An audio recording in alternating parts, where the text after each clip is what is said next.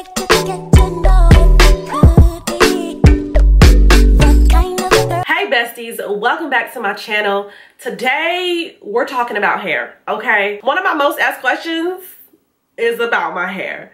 So I don't know if you know, but a while ago I cut my hair off due to a bad keratin treatment, and I kind of was insecure about my hair, didn't know what to wear it, how to wear it, and I kind of got creative with my half wig styles. So if you want to see how I do all these styles, just keep watching.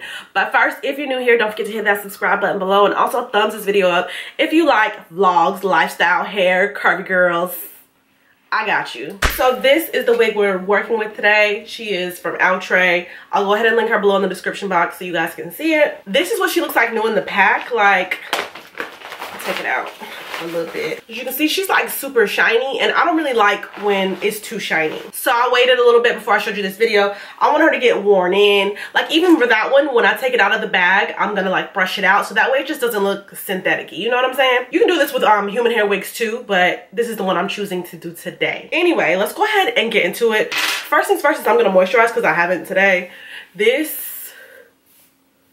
is what I'm working with. I hope this doesn't cause any added flakes or anything like that, because sometimes moisturizers don't work with gels. This is an old wash and go, so I don't really mind it. Let's do my favorite style right now. I usually like to flip over on this side, so let me show y'all how I do that.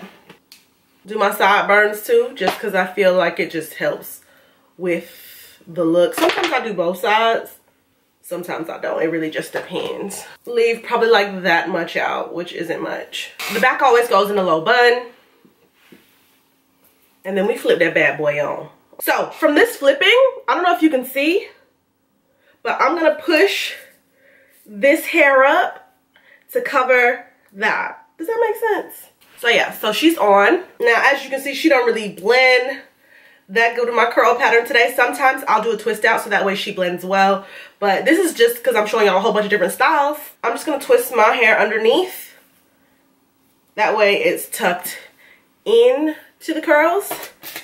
Get you a bobby pin to cover this side and kind of have like a curly bang. Again, I've pushed that forward so our wig line is undetectable. I brought this forward, and yeah, that is the first look. Sometimes I do this like this, or I'll do it like on this side, but what do we think? This is probably my favorite look. It's super easy, super effortless. Show you what it look like in the back. I hope it don't look bad. I ain't never looked at it, but honestly, what the back of my head look like is none of my business. So the next one is for when you want to do a updo, which I probably should do more. I don't know why I don't do this anymore. I used to all the time. So I'm just gonna leave some hair out in the back, around the perimeter, should I say, around the perimeter of my head, so everywhere. So basically putting your hair up in the middle. Okay, so normally I would like to braid this down so that way it's not so big and bulky, but for the purpose of this video, you get the point. Next, I'll just go ahead and secure the hair around, push everything back and around, should I say, and then flip up. Okay, so now this is what the flip up looks like. Again, if she was braided down, it would not be this bulky, but we're just doing a pineapple because my hair is, this is why I don't do this look anymore. I've just realized it's because my hair is shorter in the back. It's harder to cover than it used to be, but anyways, I'm just gonna secure that with a bobby pin. And there you go, you got a nice cute little updo. And like, I would even, hold on, 5 hours later, pair this with a scarf.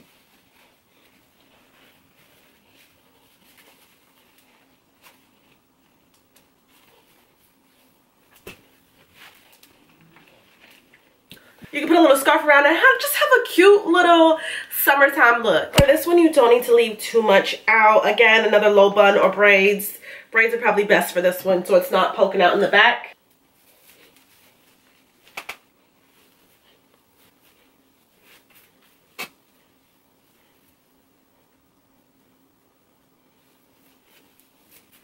Okay, so this is the next look where I'm going through and I'm kind of splitting the hair in half. I like to do these once the wig has been worn a little bit, because if you do it when it's new and too shiny, your hair won't blend with the with the wig. Well, unless you like have this texture hair. So I lay that forward and then I bring this back so it doesn't get like caught up in there.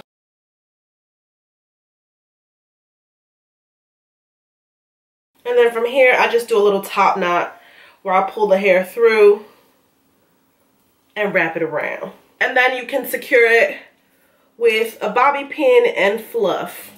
And then once you fluff, you can just take this off. And you've got a cute little top knot bun. Hey besties, Editing Mika here. Forgot to do an outro, but don't forget to let me know which style was your favorite in the comments below.